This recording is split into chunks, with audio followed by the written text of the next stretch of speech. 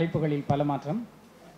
அசோகமித்திரன் கண்ட சென்னை மட்டுமல்ல, அசோகமித்திரன் படைப்புகளில் சென்னை தமிழ். இதுதான் இந்த கட்டுரையினுடைய தலைப்பு. உலகமயமாக்கலுக்கு பின்னாலே உலகில் இருக்கிற மொழிகளே அழிந்து கொண்டிருக்கிறது. இதுவரைக்கும் சுமார் 600 மொழிகள் அழிந்து கொண்டிருக்கிறது, அழிந்து விட்டன என்று யுனெஸ்கோ சொல்லுகிறது. மொழிகளுக்கே அந்த நிலைமை என்று சொன்னால் வட்டார வழக்குகள் என்ன ஆகும்?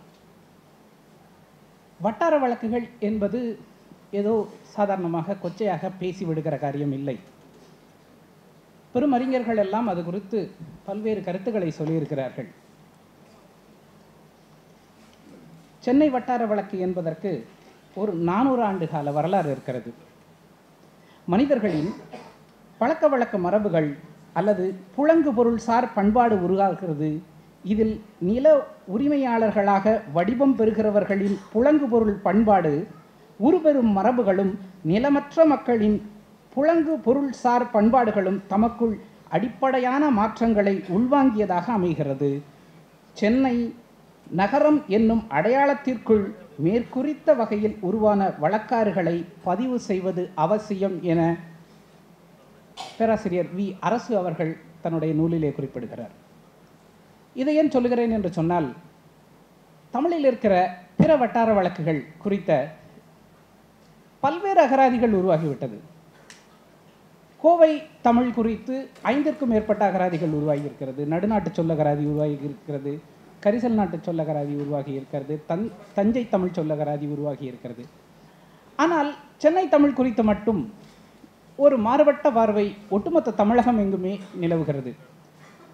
அப்படியானால் தமிழ் இலக்கியங்களுக்குள்ளாக அது எப்படி பதிவாகிறது என்பதை பார்ப்பதும் நமக்கு அவசியமாக இருக்கிறது.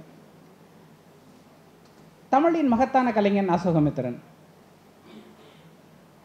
நான் நேரடியாக கட்டுரையில் அசோகமித்திரன் சார்ந்த செய்திகளுக்கு நேரடியாக செல்ல விரும்புகிறேன்.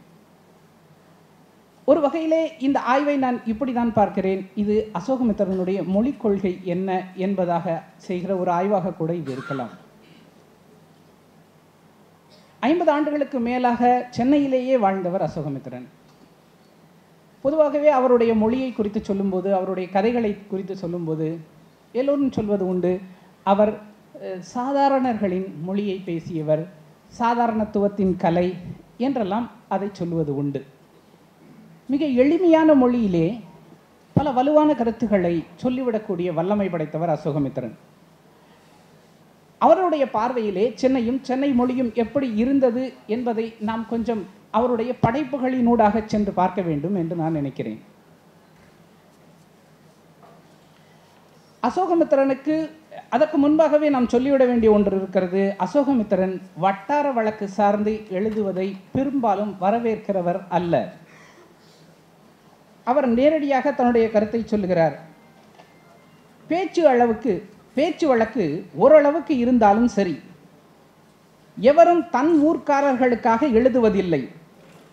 பேச்சு வழக்கை அப்படியே பதிவு செய்தாலும் அது நுணுக்கங்களை காட்ட வேண்டும் என்பதும் இல்லை. சராசரி பேச்சு நடையை கையாண்டு பலரகமான நுணுக்கங்களையும் வெளிப்படுத்தி விடுவது சாத்தியம்தான். எத்தனை முயன்றாலும் பேச்சின் நுட்பங்களை எல்லாம் எழுத முடியாது. இலக்கண மொழியில் எழுதினாலும் கூட அது படிப்பவனின் மனநிலைக்கேற்ப மாறிக்கொள்ளும். படைப்பு உறுதியானதாக இருந்தால் மொழி நடை என்பதெல்லாம் நம் மனதில் பதிவேறாது. இதை போல 2-3 பேட்டிகளிலே அவர் தொடர்ந்து வட்டார வழக்கு சார்ந்து படைப்புகள் சார்ந்த தன்னுடைய கருத்தை தெளிவாகவே முன்வைத்திருக்கிறார்.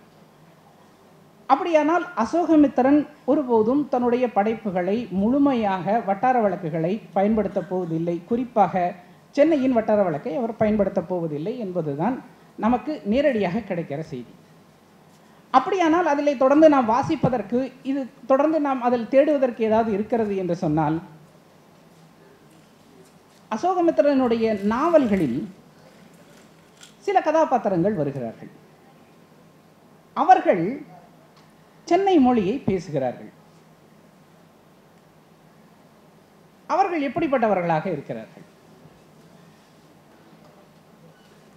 சற்று முன் பேசிய பாக்கியம் சங்கர் அதை சொன்னார். அசோகமித்திரன் கதைகளில் வரக்கூடிய வாட்ச்மேன்கள், லாரி டிரைவர்கள், கார் டிரைவர்கள் ஆட்டோ ஓட்டுபவர்கள்,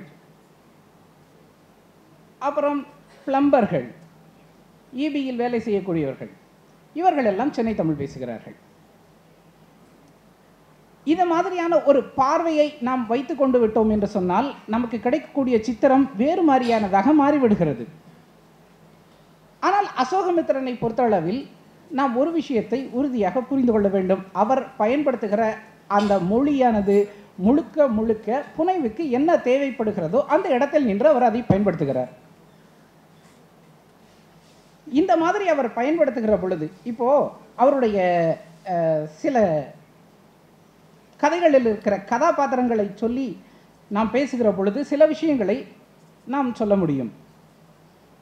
தண்ணீர் நாவல் வரும், அதில் ஒரு தண்ணீர் ட்ரம்மை கொண்டு வந்து ஒரு இடத்துல வைப்பாங்க. அப்போது அங்கே அந்த கார்பரேஷன்காரங்கெல்லாம் பேசிப்பாங்க, தப தபன்னு முடிச்சின்னு வாயா, இத்தனி நேரமாக ஒரு டேங்கியை தள்ளி வச்சுன்னு சொகுசு பார்த்துன்னு இருப்பேன்.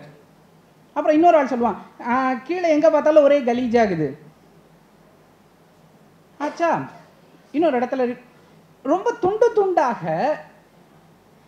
துண்டு துண்டாக தொடர்ச்சியாக அதே போல மொழியை நாம் பார்த்து விடவே முடியாது.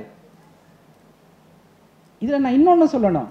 அசோகமித்திரன் தன்னுடைய படைப்புகளில் பிராமண கதாபாத்திரங்களாக இருந்தாலும் பிராமண மொழியை முழுமையாக பயன்படுத்துவது இல்லை. தண்ணீர் நாவலில் 2 பெண்கள் பிராமண பெண்கள் என்பதே நமக்கு பல கட்டங்கள் கடந்து போன விட்டு தான் நமக்கு தெரியுது. அப்போ அவர் மொழியில் அந்த இடத்துல அவர் பண்ணுகிறவர். அதே போல தான் ரொம்ப தேவைப்படுகிற இடங்களில், அடித்தட்டு மக்களை பற்றி பேசுகிற இடங்களில் மட்டும் என்ன பண்ணுறாரு, சென்னை தமிழை பயன்படுத்துகிறார். இதில் எனக்கு ஒரு சித்திரம் ஒன்று எனக்கு இதில் கிடைக்குது. சென்னை தமிழ் பேசுகிறவர்கள் எல்லாம் அடித்தட்டு மக்களாக இருக்கிறார்கள். ஒன்று, அவங்கெல்லாம் எப்போவுமே ஒரு டாமினண்ட்டாக எதிரில் இருக்கிற ஆளை வீழ்த்தக்கூடியவர்கள். அதில் ஒரு பெரிய ஒரு உளவியல் இருப்பதாக நான் நம்புகிறேன். இவங்க ஆட்டோக்காரன் இந்த மண்ணினுடைய மைந்தன். அவன் முதல்ல நீ வெளியிலிருந்து வந்திருக்க, நான் இந்த உள்ளூர்காரங்கிறத அவனுக்கு தெரியப்படுத்துவது அவனுடைய மொழியில தான். இந்த மண்ணினுடைய மனிதர்களின் மொழியில் ஒரு சிறு அதிகாரம் ஒளிந்திருக்கிறது. இன்னும் சொல்ல போனால் அந்த உள்ளூர் மொழியை இன்னும் காப்பாற்றி கொண்டிருப்பது அவர்கள் மட்டும்தான். அந்த மொழியினுடைய அத்தனை சாரங்களையும் விட்டு விடாமல் இன்னைக்கு வரைக்கும் அதை காப்பாற்றி கொண்டிருப்பது அடித்தட்டு மக்கள் தான். அதனால் அவர்கள் அதை ஒரு அடையாளம் போல தாங்கள் பாவிக்கிறார்கள். அப்படிதான் அசோகமித்திரன் கதையில் வரக்கூடிய அடித்தட்டு மக்கள் பலரும் சென்னை மொழியை பயன்படுத்துகிறார்கள். என்ன, அவர்கள் பிரதான கதாபாத்திரங்களாக இல்லை. ஒரு போட் ஹவுஸ் இருக்கும், ஒரு ஹோட்டல் மாதிரி, ஒரு ரெசார்ட் மாதிரி ஒன்று இருக்கும். அதுக்குள்ளே போகிறதுக்கு ஒரு பையன் முயற்சி பண்ணுவான். வாசலில் இருக்கிற அவன் தடுத்துருவான், வாட்ச்மேன். அவன் மோசமான சென்னை தமிழில் பேசி அவனை தடுத்துருவான். அவனை பார்த்த உடனே அந்த திரும்ப அவன் அந்த பக்கம் போகும்போது வரும்போதெல்லாம் அந்த ரெசார்ட்டை பார்த்துட்டே போயிட்டே இருப்பான். அப்போ எல்லாமே அவனுக்கு என்ன நினைவு வரும்னா, அவனு தன்னுடைய நிலைமையோ உள்ளே போக முடியாத தன்னுடைய நிலைமையை பற்றி அவன் பேசாமல் தடுத்து நிறுத்தின அந்த வாட்ச்மேனை பற்றின ஒரு கசப்பு அவனுக்கு தோணிக்கிட்டே இருக்கும். அந்த காரணம், அந்த மொழி அவனை அவ்வளோ தொல்லை பண்ணுது. இது நடுத்தட்டு மக்களுக்கும் அடித்தட்டு மக்களுக்கும் எப்போவுமே இருக்கக்கூடிய ஒரு கான்ஃப்ளிக்ட். அவங்களுக்கு அந்த சிக்கல் எப்போவுமே இருந்துக்கிட்டே இருக்குது. இவர்கள் அந்த மொழியிலிருந்து விலகி ஓடுகிறவர்களாக இருக்கிறார்கள். அப்படி ஒரு சித்திரத்தை தான் அசோகமித்திரன் நாவல்களை வாசிக்கிற பொழுது நம்மால் புரிந்து கொள்ள முடிகிறது. ஒருத்தன் என்ன பண்ணுவான், கைரேகை பார்க்கிறேன் என்று சொல்லி கையை காட்ட சொல்லிட்டு அவன் வேண்டான்னு சொல்லுவான். ஆனால் விடாமல் அவனை கையை காட்டுற மாதிரி காட்ட வச்சுட்டு அவன்கிட்ட காசு கேட்பான். அவன் சொல்லுவான், நான் தான் வேண்டான்னு சொன்னனே எழுதுவான். உடனே அவன் அது வரைக்கும் சாதாரணமாக பேசிகிட்டு இருந்தவன் படக்குன்னு என்ன பண்ணுவான், மெட்ராஸ் பாஷைக்கு தாவுவான். இவனுக்கு உடனே அதிர்ச்சியாக போயிடும். மக்கள் எல்லாம் சூழ்ந்துருவாங்க. அவனை ஏமாற்றி உடனே அவன் காசு பிடுங்குவான். இது அவனுக்கு பயங்கர அவமானமாக இருக்கும். இது நடுத்தட்டு மக்களினுடைய உளவியலை சொல்ல நான் நினைக்கிறேன். அசோகமித்திரன் அதை சிறப்பாக சித்தரிக்கிற காரணத்துக்காக தான் அவர் தன்னுடைய படைப்புகளில் மிக குறைவாக அடித்தட்டு மக்களை பேசுகிற எல்லா இடங்களிலும் சென்னை தமிழை பயன்படுத்துகிறார். சினிமா துறை பற்றி 2 நாவல்கள் அவர் எழுதியிருக்கிறார். அதில் எங்கேயுமே சென்னை தமிழை பெரும்பான்மையாக காண முடியாது. அங்கேயும் ஒரே ஒரு டிரைவர் மட்டும் கரைந்த நிழல்களில் பேசுவான். மனோசரவர் முழுக்க முழுக்க சினிமா சார்ந்தது. அது எல்லாமே பொதுவாக இருக்கும். காரணம், நான் அதையும் கேட்டேன், அப்போ சினிமா துறையில் ரொம்ப சென்னை தமிழ் இருக்காது. ஒரு நண்பர்கிட்ட கேட்டேன், இல்லை இருக்காது, அவங்க ரொம்ப பொதுவாக கலந்துக்குவாங்க. ஆனால் சினிமாவுக்கு வெளியிலேருந்து சினிமா துறைக்கு சேவைகள் செய்கிறவர்களாக போகிறவர்களாக இருப்பார்கள் இல்லையா, அவங்கெல்லாம் சென்னையை சேர்ந்தவர்கள், சென்னை தமிழ் பேசுகிறார்களே ஒழிய சினிமா துறைக்குள்ளாக இருக்கிறவர்கள் அப்படியான அடையாளங்களை அந்த காலத்தில் வெளிப்படுத்தவே இல்லை. அவங்க எல்லாம் ரொம்ப பொதுவானவர்களைப் போல காட்டிக்கொள்ள முயன்றிருக்கிறார்கள் அப்படின்னு சொல்லி அந்த தகவலை உறுதிப்படுத்தினார்.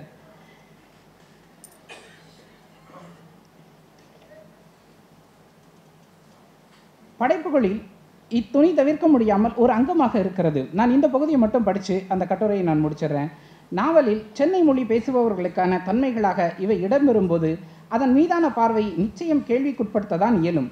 இது அசோகமித்திரனின் தனிப்பட்ட பார்வையாக நம்பிக்கையாக இருக்க வேண்டியதில்லை. இது பொதுவான நடுத்தட்டு மக்களின் பார்வை. அடித்தட்டு மக்களின் மீதான நிரந்தரமான குற்றச்சாட்டான அடாவடித்தனம் என்னும் சொல்லாடலை நியாயப்படுத்தும் பார்வை. கதை மாந்தர்கள் இயல்பில் அப்படித்தான் இருக்கிறார்கள். அவர்களின் பலவீனம்தான் இது. அதை அசோகமித்திரனும் எள்ளளவும் மாற்றி புனையாமல் அப்படியே புனைவாக்குகிறார். நவீன வாசகர்கள் இயல்புவாத புனைகதைகளில் கையாளப்படும் மொழியினை மிக நுட்பமாக அவதானிக்கிறார்கள். கதைகள் மாத்திரமல்ல, மொழியின் வழி விரியும் சில புரிதல்களையும் அர்த்தப்படுத்தல்களையும் கண்டடைகிறார்கள்.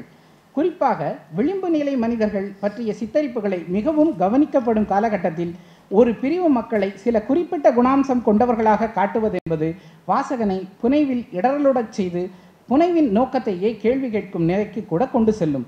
அசோகமித்திரனின் படைப்புகளை படிப்பவர்கள் அத்தகைய இடரலை அச்சித்தரப்புகளின் வழி அடைகிறார்களா என்பதை ஆராய்ந்தால் இல்லை என்று சொல்ல இடம் இருக்கிறது. காரணம், அவர் படைப்புகள் அனைத்திலும் நிரம்பி வழியும் மானிடம் நோக்கிய அன்பு. அதைத்தான் தொடர்ந்து எழுதி கொண்டே இருக்கிறார்.